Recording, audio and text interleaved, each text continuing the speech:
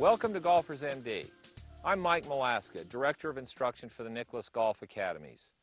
We're in Vegas today at Dragon Ridge, and we're going to talk a little bit about posture.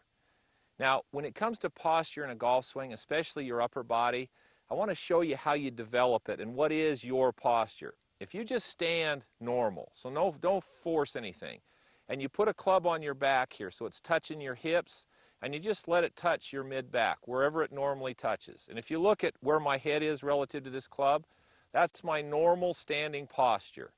Now, when I bend to the golf ball, I bend from my hips and I maintain the same upper body relationship I had standing.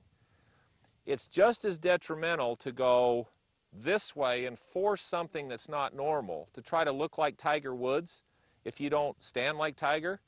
So if you force this and bend over, that's created a lot of tension. You won't hold that in your swing. The other one is if you bend to the golf ball this way. You've changed that relationship. Now, so in golf, for your posture, normal standing, bend from the hips.